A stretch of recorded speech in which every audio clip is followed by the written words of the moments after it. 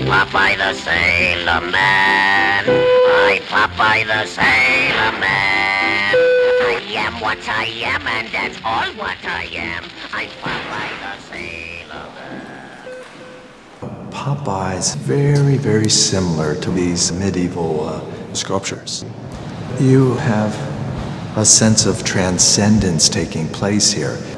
Here with Popeye, it's transcendence of male energy. I mean, he eats that spinach, and he transcends into this strength.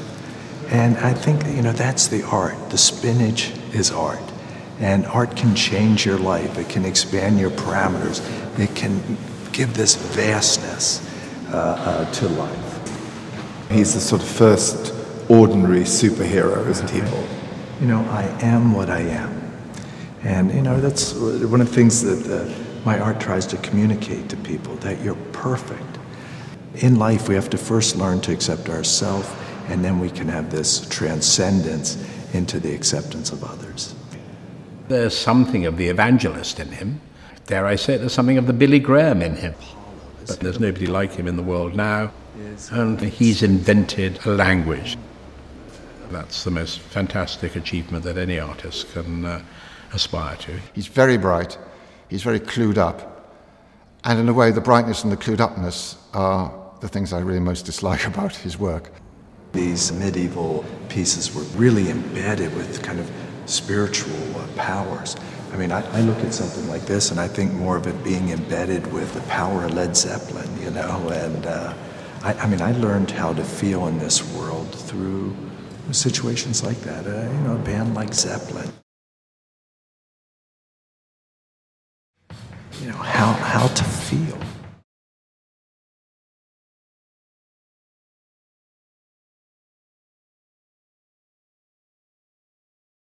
I would buy that in a heartbeat if I could afford it. I feel alive, and it's just fantastic. You can see by my smile how much I love it. I think he's a good marketing guy.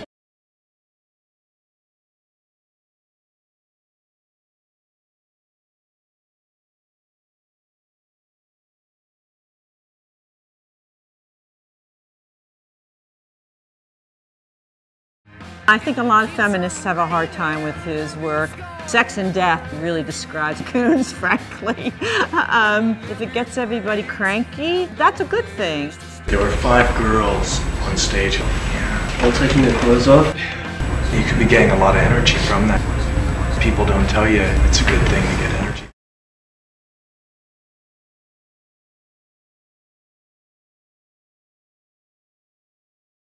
It just reminds me of a kid's holiday on the beach, yeah. But the fact it's inflated, but it's probably made of metal, I think that's the real mystery behind it. I want to touch it, but I'm not allowed to, yeah. It's a good painting. If he painted that, I would be really impressed, but I don't think he did.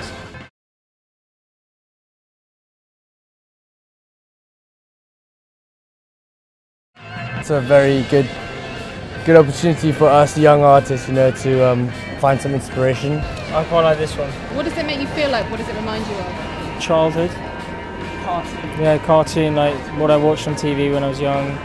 I couldn't believe that art was that simple and to be that effective. I just wanted to make a Jeff Koons. He was always telling me, Mary, you always have to talk about things being new. People didn't talk like that. Even Andy didn't talk like that. There are so many ways in which Jeff was so advanced to what ended up happening.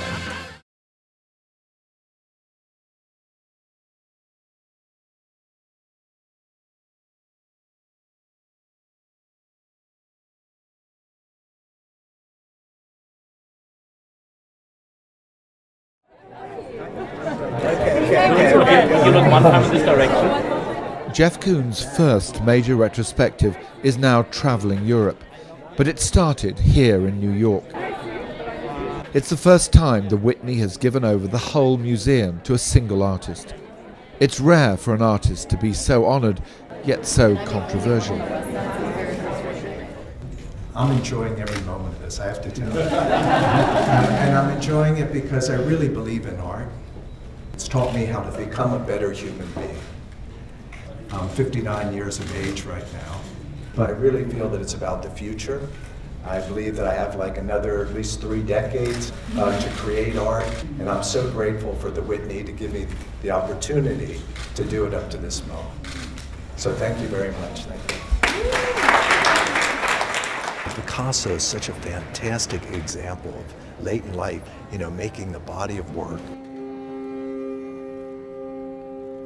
I really want to exercise the freedom I have as an artist to make the things that I want to, and to get as close to enlightenment as possible. Jeff Koons does sometimes talk like a New Age guru. He's often dismissed as cynical and superficial, the banker's darling. But there's something unsettling in the work that makes it far more interesting than that. Koons has 8 children himself, 6 of them with his second wife, Justine, who was once a sculptor at his studio. And his own childhood reverberates through his work.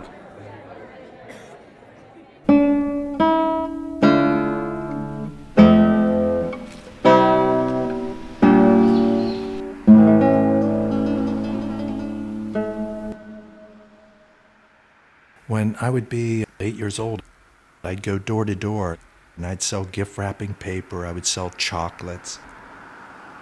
I never knew who was going to open that door. I didn't know what odors were going to come out of the home, whether they were cooking, and what those odors may be. If they invited me into the home, you know, I didn't know what the furnishings were going to be, if they're going to have plastic on everything.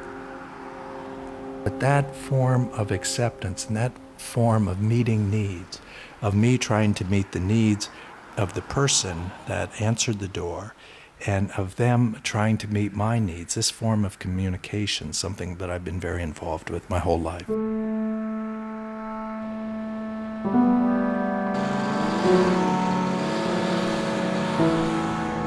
You brought your 2 worlds together, haven't you? It's really kind of full circle for me. This is the latest work. The gazing bowl is very important to me, this aspect of reflectivity. And when I was young growing up, people in Pennsylvania would put these gazing bowls in the yard. And for me, it's really about feeling. So this is about this kind of utilitarian object. The mailbox, it's irrelevant today. I mean, you know, it's email today. Even the bucket which is holding up the mailbox, I mean, that at one time maybe had pain in it. It had a function. All of these things are making reference to our own mortality and how everything turns to dust. I hear that your gazing balls really intrigue the Nobel Prize winner, Eric Kandel. Eric's a neuroscientist and studies the mind and the brain, and he loves art. So what we spoke about was Professor Regal at the end of the 19th century. He developed this phrase, the beholder's share. And he was the first to really speak about art being finished inside the viewer.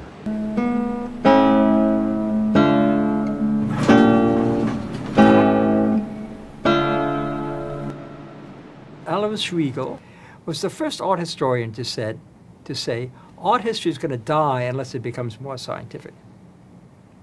The science it should relate itself to is psychology, and the problem it should focus on is the beholder, how you, the viewer, respond to a work of art.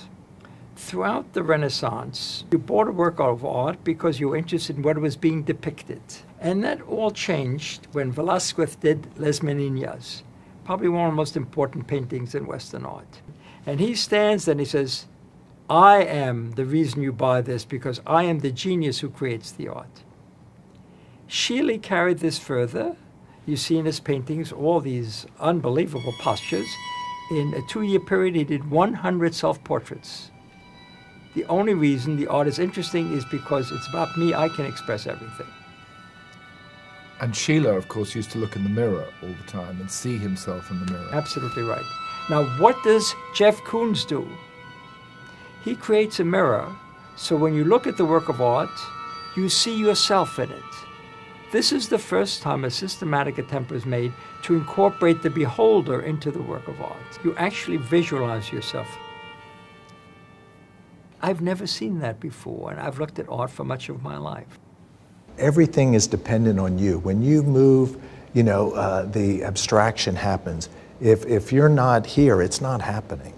Everything's happening inside you. This is just some form of transponder. Concentrate! Concentrate! I will now bear the naked truth of your baby days. The only thing you really have in life in general, you have your interests. And when you focus on your interests and really dwell on that and focus on that, it takes you to a connecting place where time really kind of bends. And you can be in contact really with the ancients. You can also get your foot into the future.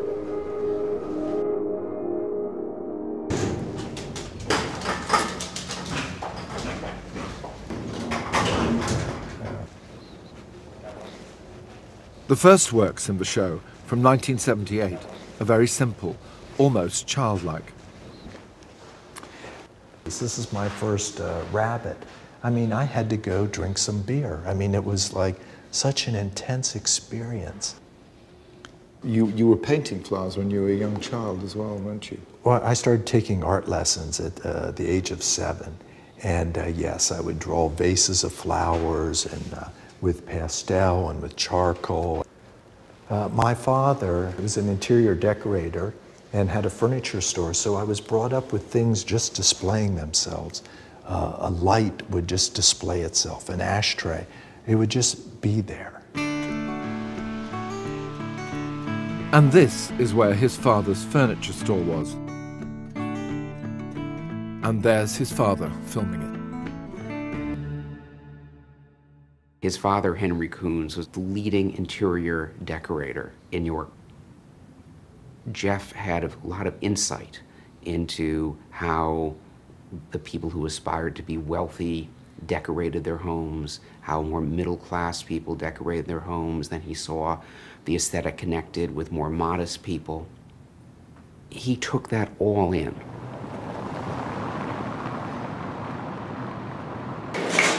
Jeff Koons' vast New York studio, down by the river in Chelsea, is a step on from his father's store.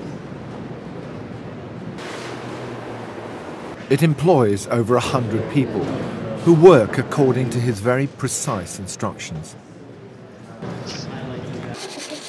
My father taught me aesthetics, and he taught me feelings that, if you put two different colors together, if you put gold and turquoise together, you're going to have a different feeling than if you put red and black together.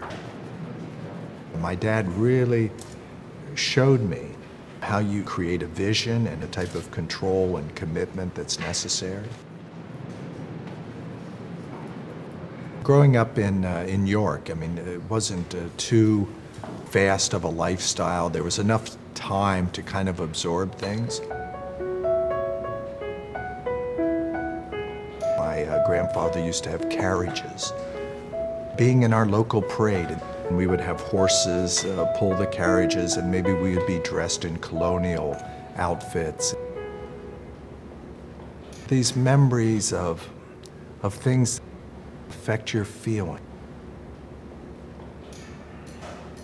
I know nothing about his childhood per se. I know what he says about it.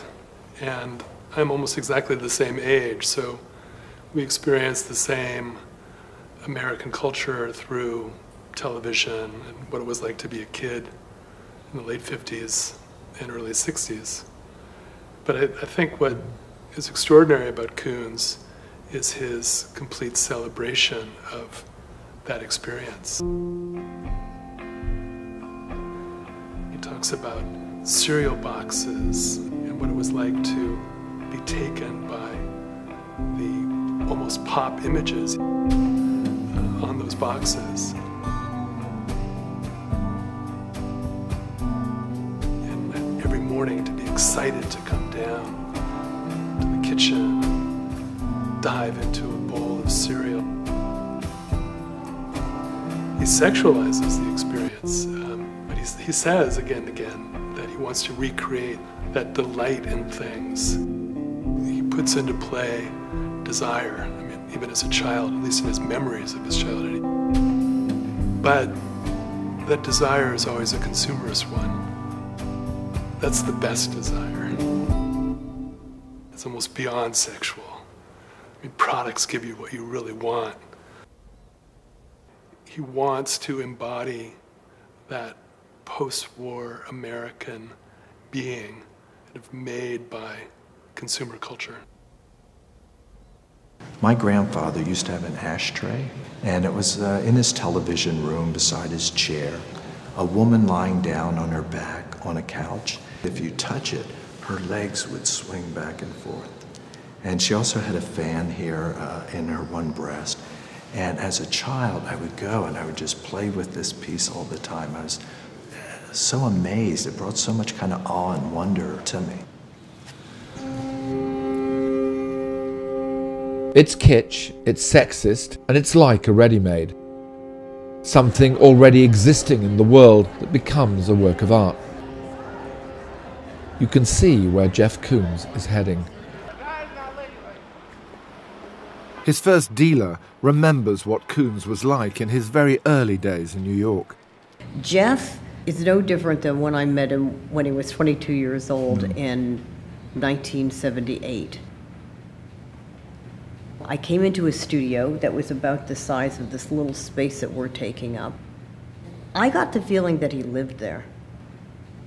He had bought plastic mirrors, like at the 5 and Dime store, and he had lined the walls, floors, and ceilings with these plexiglass mirrors, like tiled together, and then Velcroed onto these inflatable toys. And I'd never seen anything like it. Jeff had his own voice from very early on.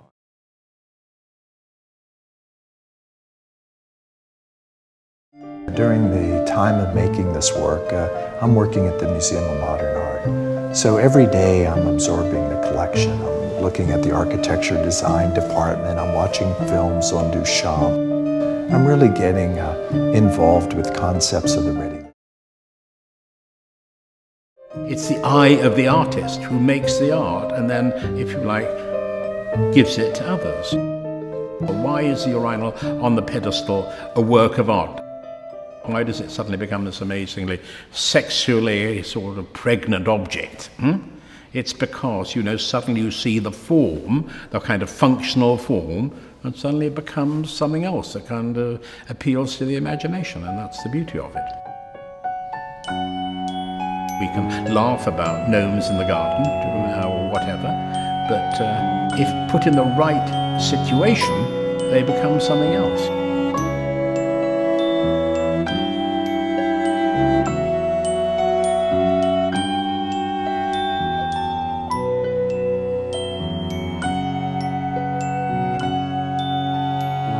When I started off as a young artist, at a certain point, Marcel Duchamp was everything to me, and I thought everything was based on Marcel. I always have loved the idea of the avant-garde, from the time of like Courbet, as like the father of the avant-garde, to people like Dali and Duchamp, Picasso, Picabia. You know, it was the belief that we're going somewhere together, as a social movement together. And so I started to work with ready-made objects. I would just walk down the street, and if something moved me, I would respond to that. And I would acquire inflatable flowers or vacuum cleaners. When I showed him, I basically sold 2 pieces, one for $700 and one for $1,200 in the course of 2 years.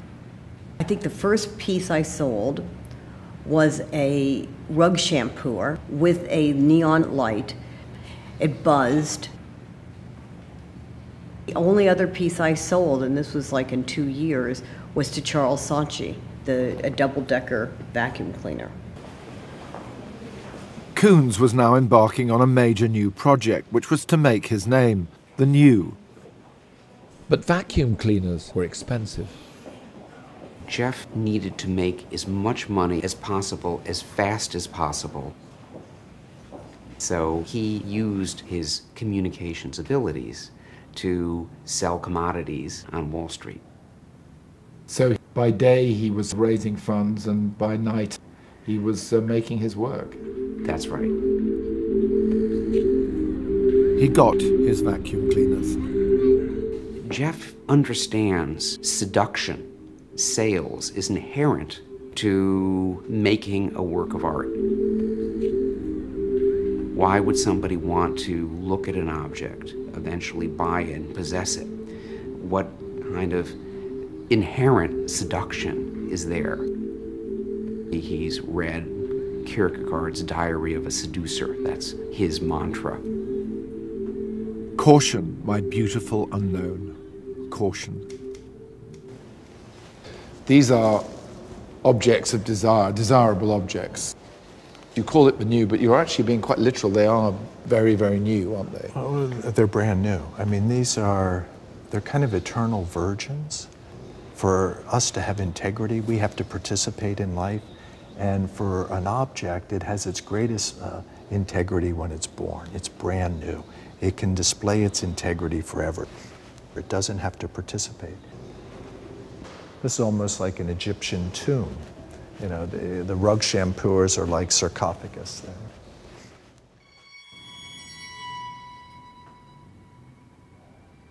Think of a toddler crawling on the floor, his suburban house, while his mother is vacuuming.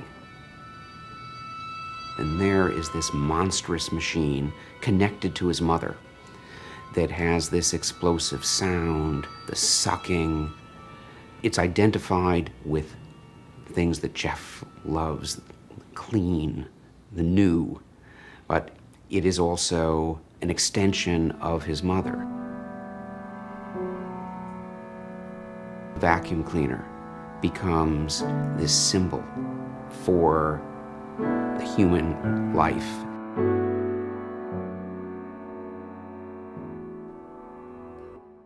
On the side of the vacuum cleaner is a wet dry. That's like Kierkegaard's either or. So your interest in language and what you call things, it's clearly pretty important to you. I mean, if I look here, we have the new two. Two has the double O. You know, Koons has the double O in the center. Over here we have roomy. Again, you have the O's, like Koons, the multiple O's. You know, I wanted when people would look at a vacuum cleaner, they would think of my work.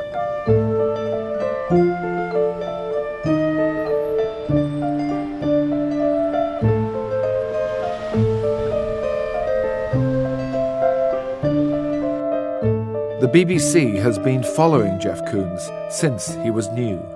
Accusing him of hype is like rebuking a fish for being wet. Have you ever actually done any carving or modelling? No. When I was a child, I did some modeling. But What, with plasticine? That's correct. This is the first encounter with the art critic William Fever. Fever depicted Koons as the latest disaster in Saatchi's patronage of New York art. The show includes works by Jeff Koons. Here he is, polishing his plexiglass. He's a former commodity broker who evidently took to art for its value-added attractions. Jeff Koons, let's talk advertising. You've got a product here. Now, what are you selling? This piece that I'm standing by right now.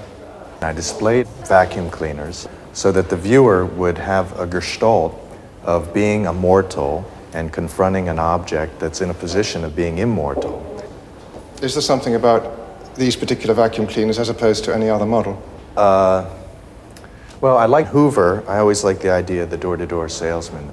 Just a very open, warm object. And I always like the idea of the vacuum of art, the emptiness of art.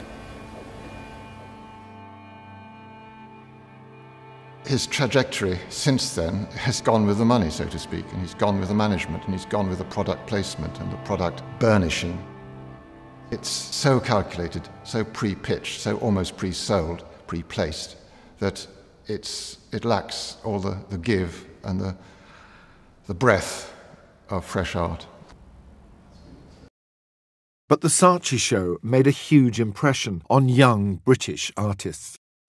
When I was an art student, I went to the Saatchi gallery and I saw New York Art Now. That completely blew me away. My tutors at Goldsmiths, they didn't like it. They said it wasn't good art. Do you see a dark side to his work at all? I see a dark side to it, yeah. I mean, I see a dark side to all of that kind of stuff. I mean, I think all art is about, you know, fear of death. I think it, you know, it has to be, and I think, you know, there's no way out of that. And even if you offer, you know, immortality or hope, I see a lot of hope in Jeff's work, but I can also see a lot of death too. And it makes me think about my own death, absolutely.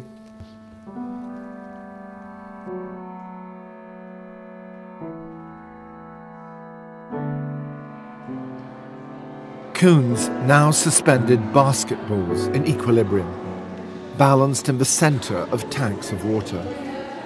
It's a thing of wonder. It's like the embryo in the womb. This is pre-birth and after death, a state where all pressures are equal. I wanted permanent equilibrium, but it's only temporary. Under the best conditions, this could only last for about 6 months, and then you have to reinstall it. He surrounded the basketball tank with adverts.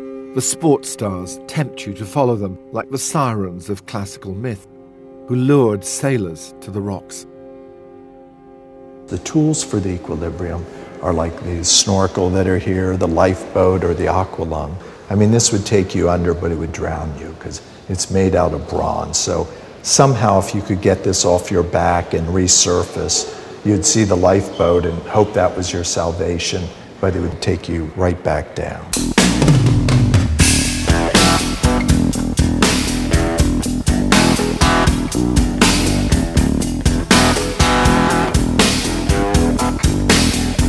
Artists are kind of presenting themselves like these sirens here, that they've achieved something and playing like they're stars, but it's really about going for it.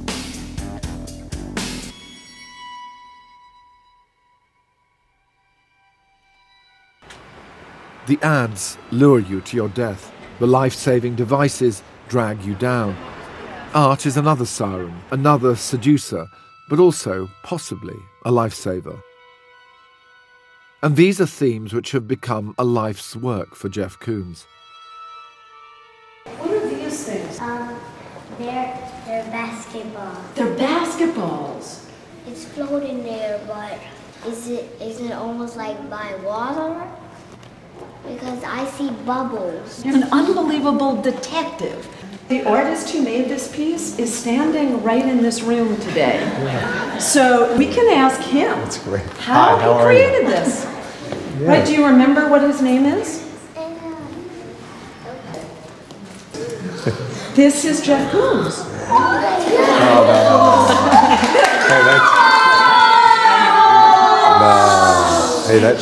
So now let's ask him. Go ahead, ask him your question. Is it really in water? I'm sorry? Could it float by nothing? Well, no, because everything has to go by the laws of physics.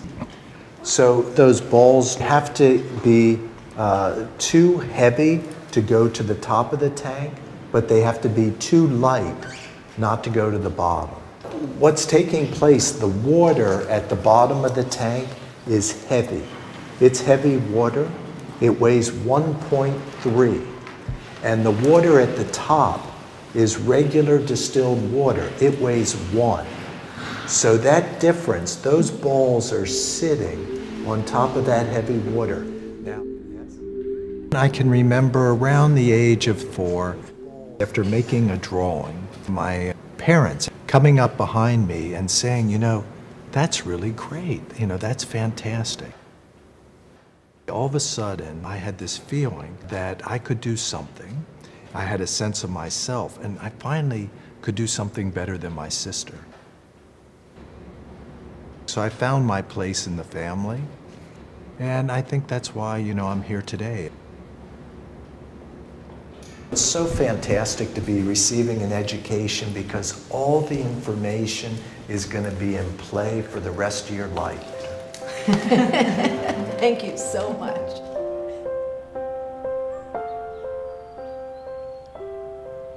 And outside of my kindergarten classroom, there was a little wooden shed, and it was painted green. And you would ask them for art supplies, and they would give you popsicle sticks or, you know, paper and some crayons.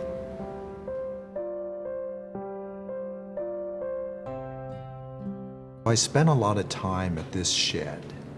I could draw a vase of flowers, make ellipses just correct, and, you know, the shading. But, you know, I have to say in my younger years, until I really came into contact with what art could be and the power of art, art was something that basically probably created anxiety, you know. He was waiting for praise, fearful of failure. This is Jeff just before he went off to art school. I always felt like an outsider to the art world. I mean, art was this privileged vocabulary, and I felt almost intimidated. I didn't know all the rules. My first day of art school, I knew Picasso, but I didn't know Matisse's work. I didn't know Braque. I didn't know Cézanne. In life, in so many areas, people don't survive moments where they're disempowered. I remember when I was 9 years old, I wanted to play football. When I went to try out for the team, everybody already knew how to play. And I could have experienced that same thing at art school. I survived that moment, but most people don't.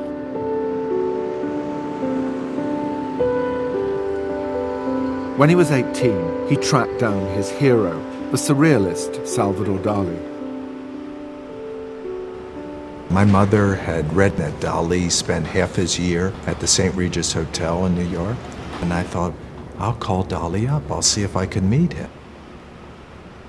He told me he would be in the lobby at 12 o'clock on Saturday, and exactly at 12 o'clock he appeared. He posed for some photographs. I was just this kid from Pennsylvania, and he took the time and the generosity to be there. And I left that night, and I really went back home thinking, you know, I can do this. At his first art school, he started painting from his dreams on an inward journey.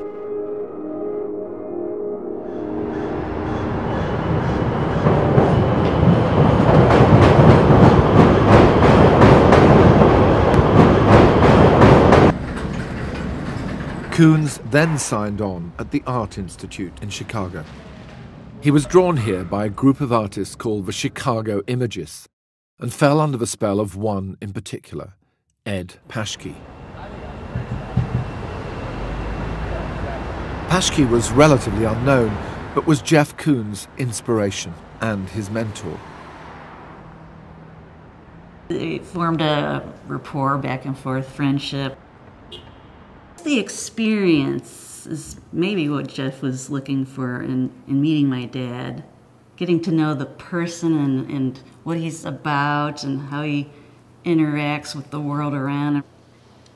My dad probably had some inkling there that there's a little something different with this guy. And he was right on the money on that one.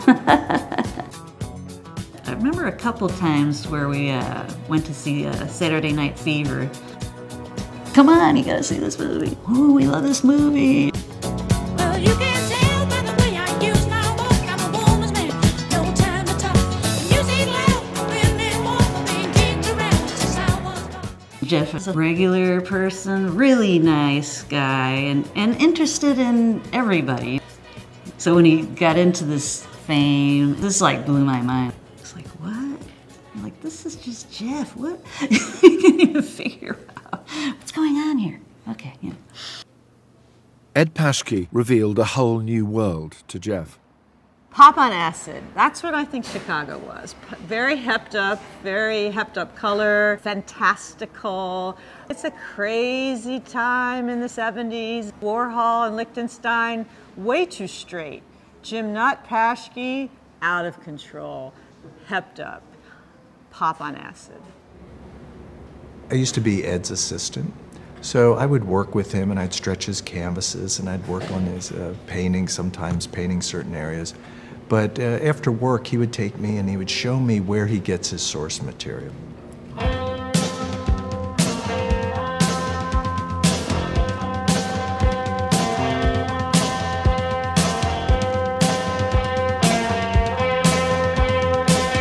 Koons really dug Paschke's irreverence.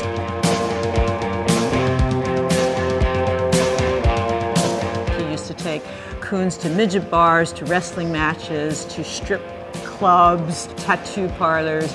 That was the underbelly that the imagists dug, that Koons was certainly drawn to, like moths to a flame. It was a form of visual slumming. And that is something that Koons surely got invested in. He's doing a lot of visual slumming turned high art.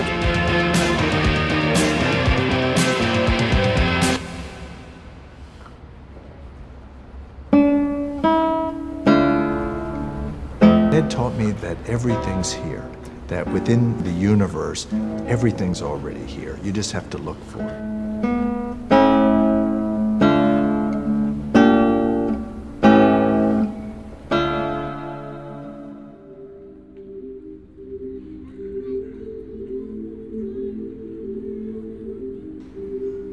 Paschke was very interested in sexy magazines, pinup girls. The eroticism in Koons certainly would have been kindled while he was in Chicago. I remember laying in bed one night when I was in Chicago and hearing Patti Smith come on the radio. And they played her Horses album, and it was fantastic. And I thought, you know, this is where I'd really like to be. I'd like to be in New York. Boy looked at Johnny. Johnny wanted to run. And I got up and I hitchhiked the next day to the city. My first night here, I had dinner with David Byrne. I really stayed on since then.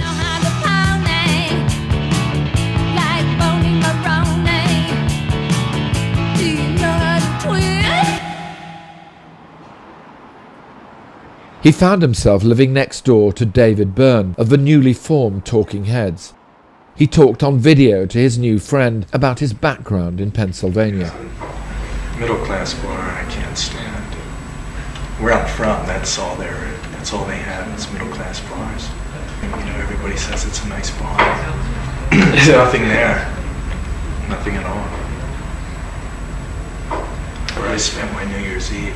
In a strip bar in Baltimore down on the block. But there were 5 girls on stage at one time. All taking their clothes off? Yeah. It was real nice, real comfortable feeling. You don't feel like you have to be something or anybody. It's pretty real.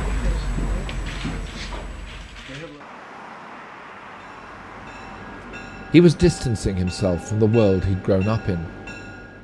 But he would always return to it in his art, once his career in New York took off.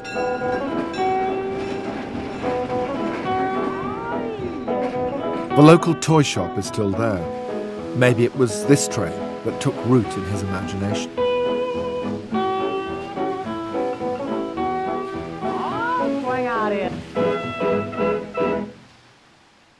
Koons made his train in steel in 1986. It's a replica of a marketing curio made by a whiskey distiller and fueled by alcohol. Jeff had his train filled with alcohol too. It was part of a series he called Luxury and Degradation. This is what he said about it at the time. It's a very seductive object. And even though it's made in a proletariat material like stainless steel, I feel like I'm being uplifted. I feel that it's talking to me about wealth. It's talking to me about social mobility. I mean, my gosh, the train is a symbol of mobility. It opened up the West. It's opened up continents. And it makes me feel that I can achieve my desires for luxury and enlightenment. And that's 7/5 of bourbon there. I could drink a fifth of bourbon. And I'm sure that I would feel the physical intoxication the same way I'm perceiving the visual intoxication.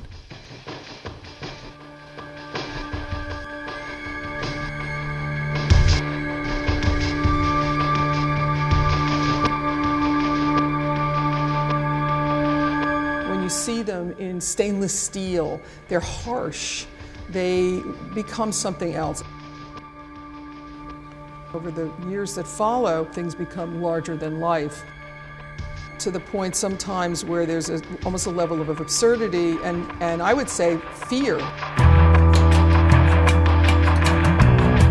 It was as if Koons saw Duchamp's ready-mades everywhere, and the surrealism that he loved. But another huge influence was the seductive power of advertising. It brings to mind another American artist. If Warhol ever had a son, it would have been Jeff Koons. If you look at the time, the milieu, the period of which Jeff emerges, it's really in a very sophisticated understanding of media and advertising. And I think Warhol's the forerunner to that. But where Warhol was a working class immigrant kid whose parents were from Czechoslovakia, you know, Koons is a next generation. He's more of a middle class guy.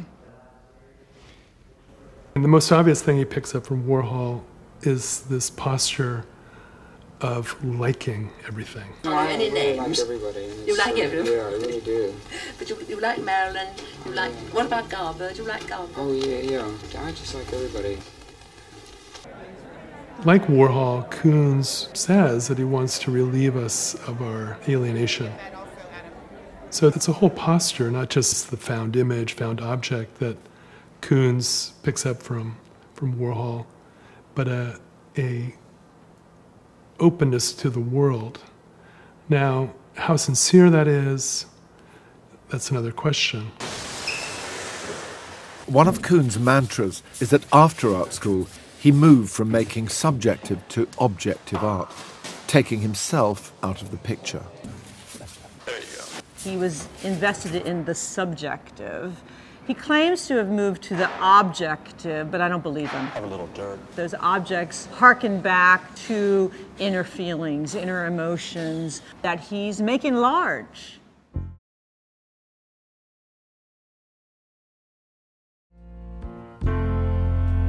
Now Koons moved way out into the realms of the fantastic.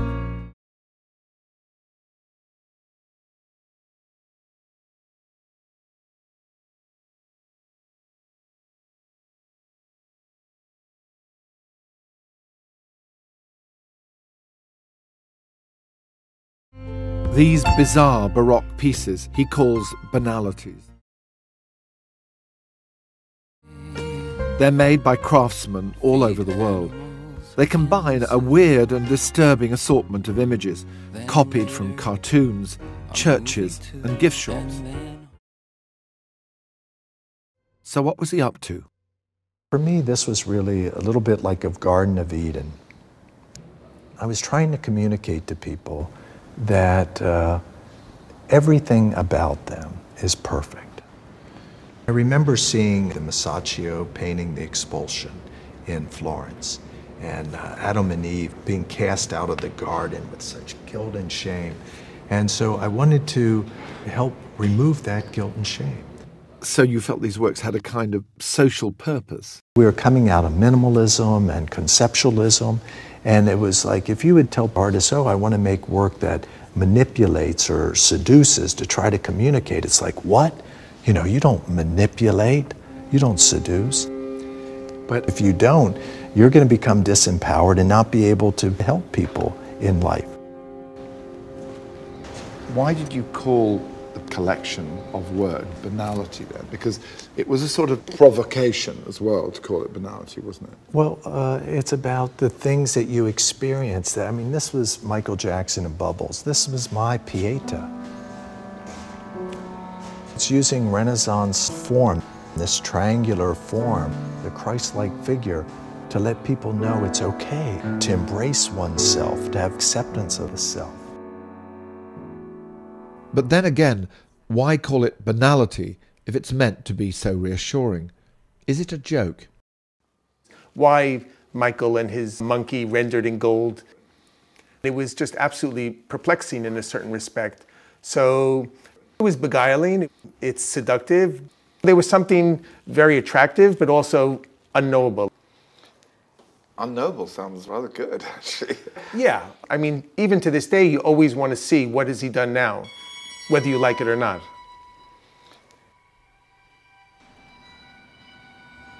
The decapitated woman with her massive breasts in the tub, beautifully colored. Problematic for some of us feminists, very problematic. Cheeky, so cheeky. And that's sort of his point. How far can he go? And then it's corny, and then it is pop, and it is surreal. I mean, there's a whole host of decapitated women in the surrealist canon. It makes me nuts. This is another surrealist a strategy. Make sure their breasts are evident, but cut off their heads. And the Pink Panther embracing this beautiful naked blonde. The culling from comic book culture, culling from Disney, highly sexualized and absurd. There's a fabulous piece, Naked. It shows two little kids. They almost seem weirdly twinned. They gaze into a flower, and it seems to be a scene of innocence. But what do they see in that flower? There's always a moment in which that innocence darkens somehow, or it's shot through with its opposite. And that's actually what makes him, I think, of real interest. You know, for every song of innocence, there's a song of experience cut right into his work. That goes against his rhetoric, but it's there in the work. So the work is actually better than the rhetoric, I think. When he's dealing with the kind of banal bourgeois taste, that's exactly the taste of the world that he grew up in. That's the world he came from. It doesn't make sense to think of Jeff as just making a critique about kitsch. He is in a sense, but there's also a love of it. The two things need to be married in order to turn it into something that's significant in art. Bear and Policeman, when you first see it, you think it's just a big curio, a big souvenir, souvenir blown up. But he makes it so weird. The Bobby is made boyish. The bear is made paternal. There's a sexual exchange there. And there's also an allegory, I think, about, big Papa Bear American culture and not so big English popular culture. It's not literal, it's not direct, it's weird and subtle. And that's where Koons is good. Some of the pieces, though made more sexual and sinister, are so close to their originals that they have, perhaps not surprisingly, prompted copyright cases. Koons had to pay off the photographer of puppies. Other cases are still ongoing to this day.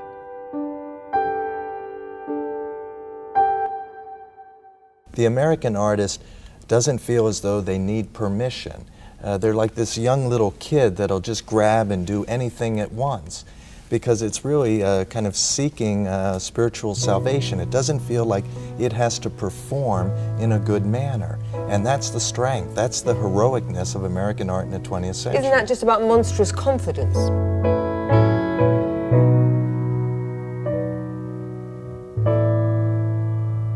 Monstrous confidence is one way to put it.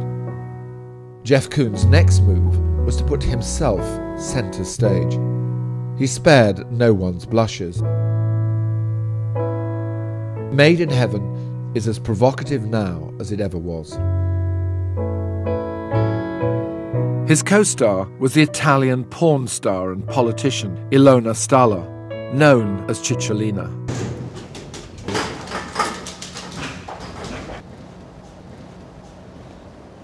I just had a tremendous success with the Banality Show, and I felt a little bit like what it's like to be an art star.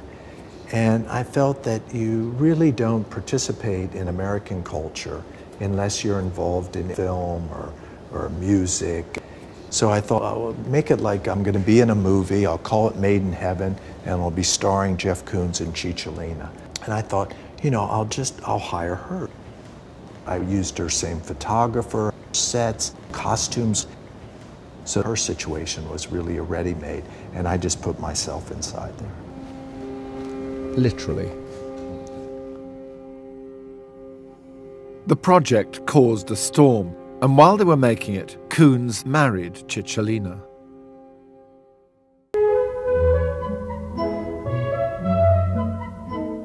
My newest body of work, Made in Heaven, tries to communicate to people that it's enough to be clever in life. And if you embrace your history, you embrace your past, you have a foundation and you can be effective in the world. If myself and my wife, Ilona Staller, Cicciolina, if we've reached the bourgeois class, anybody can.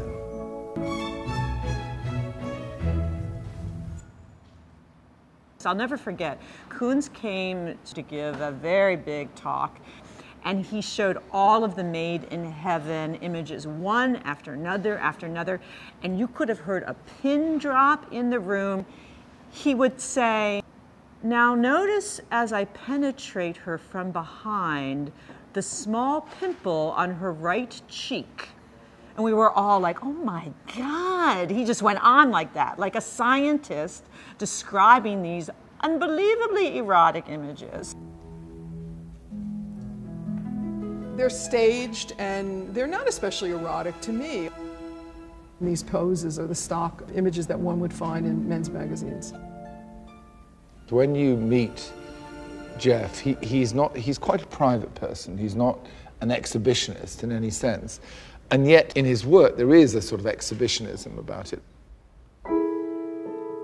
The more you look at the work, the more it starts to unravel. You see the facade of sexuality, of a certain pose. It's like one of those Hollywood sets. What's behind it? What's beyond that? Today, we are asked to be packaged, to be presentations.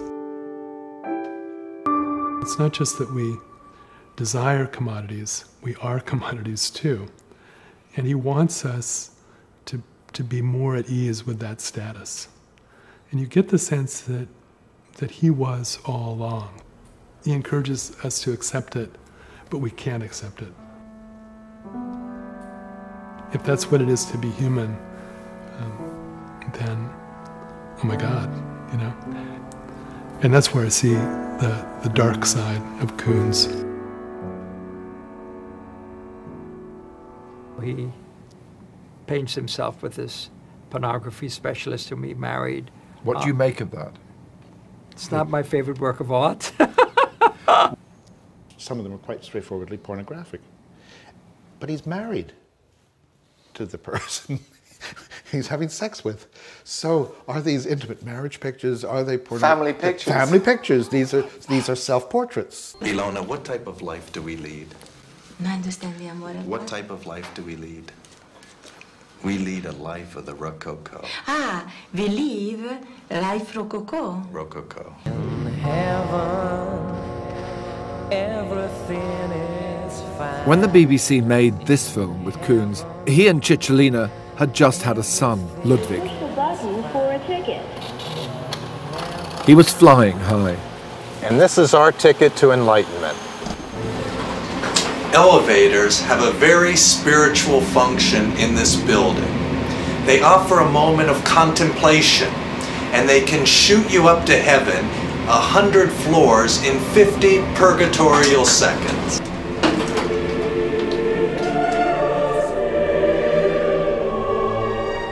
But it was pride before a fall, and what a fall. Just after making the film, Cicciolina left him and took Ludwig with her.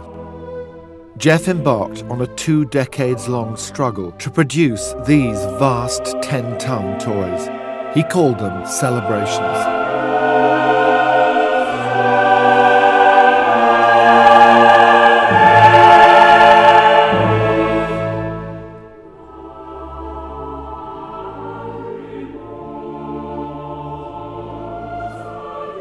I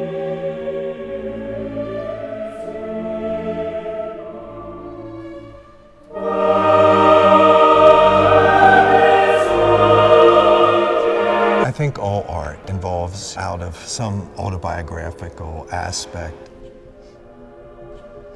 It was a period where I was kind of losing trust in humanity. I felt that kind of everything that was right was kind of made wrong. And so, but I held on through my work. And so this is kind of a reflection of that. But in a way, I guess I don't want to go too much there.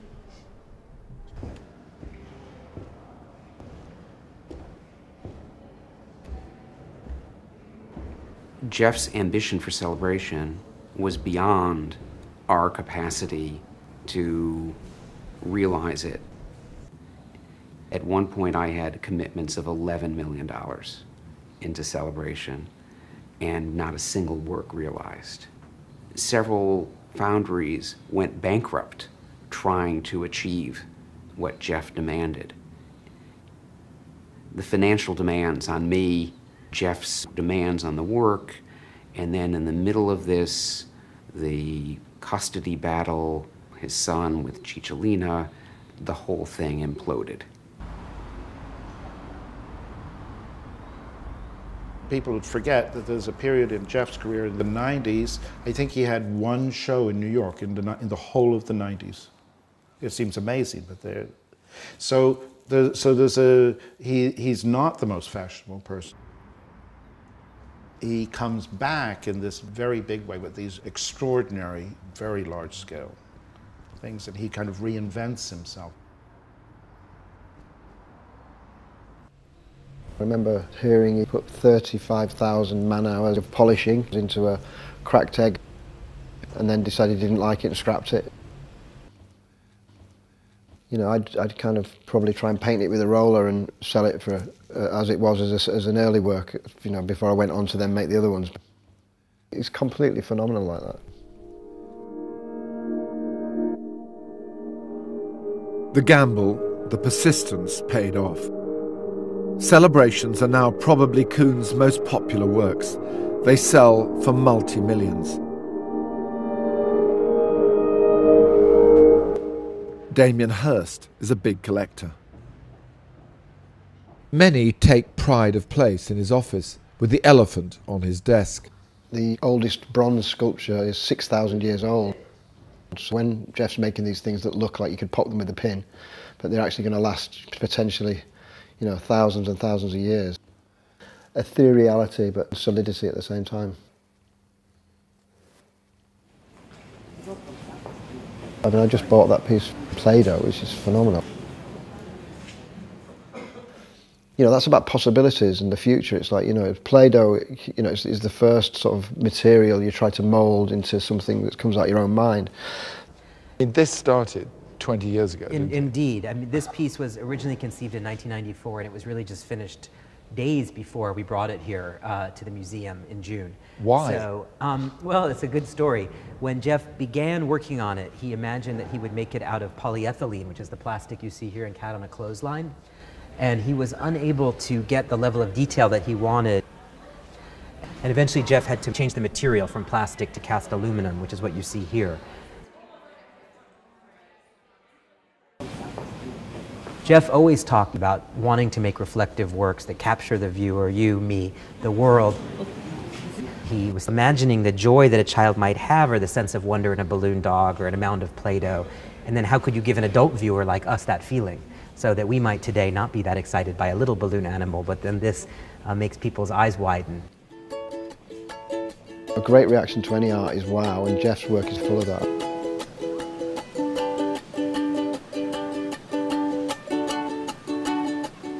It makes me think about America, and all the shit about America and all the great things about America at the same time.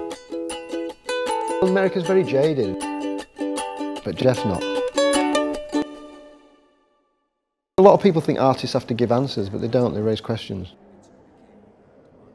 And they raise questions that enable you to find answers as a viewer. But the responsibility is on the viewer, really, not on the artist. I think Jeff does that time and time again, relentlessly. Making you feel like a child, making you feel hopeful.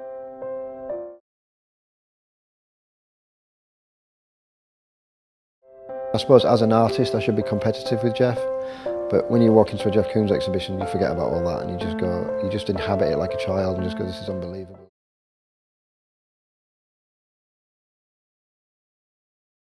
From York to New York, Jeff Koons conquered the world, even if he didn't take all the critics with him. And the wonder, the undertow and the menace come from the world of his childhood. I would go out swimming in the ocean with my dad, and sometimes I'd wear, it was a type of styrofoam that helped keep me afloat. And so I think that there's something about my, sharing some moment with my father. What I like about these pool toys is they're anthropomorphic of what it means to be a human. They're like us, they're filled with air, and we're inflatables. We inhale, and it's a symbol of life, and our last breath is a symbol of death. This is Koons with his father, who died in 1994, at the lowest point in Jeff's career. 20 years on, Jeff Koons has become the most commercially successful artist alive. Jeff was never interested in making money. He was interested in having money to fabricate his works. It was about creating this notion of what was in his mind. Now they're kind of like overblown, hyper-consumer toys, baubles for the rich and famous. When I see that he's now done hundreds of these shiny things, they're getting bigger, I just think, enough. Stop filling up the space. Try to hark back to the day where you just breathed into a little toy of vinyl. Try to do something intimate. We know we're being reflected, we know what they represent. You've done it for 20 years, so do something else maybe.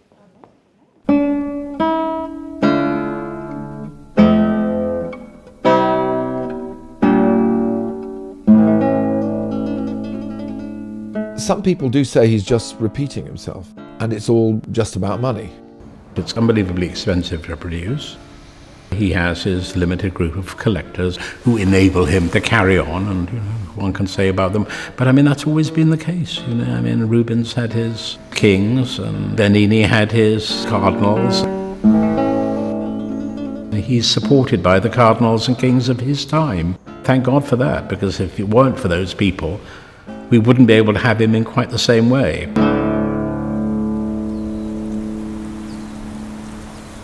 Puppy. Jeff Koons' collusion with nature. These are live plants, and that brings in biology, the animate and the inanimate. Art always wants to become life's energy, and it always fails, but it always tries to do that. These plants also put you in contact with your own mortality. There's a funerary aspect to it also. I think it's one of the great works of our time. The scale of the object, the image of the puppy, and then to make it out of flowers. You could describe it as having a painterly surface. It's textured, it's full of different colors, and it changes in the time of day, in the season. It is really very, very extraordinary thing. And very, very magical.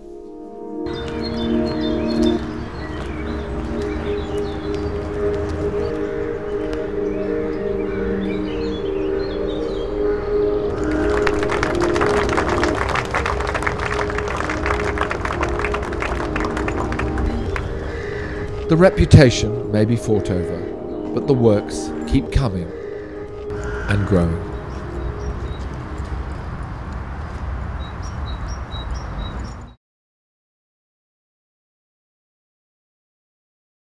After 5 months at the Pompidou in Paris, the retrospective continues at the Guggenheim in Bilbao.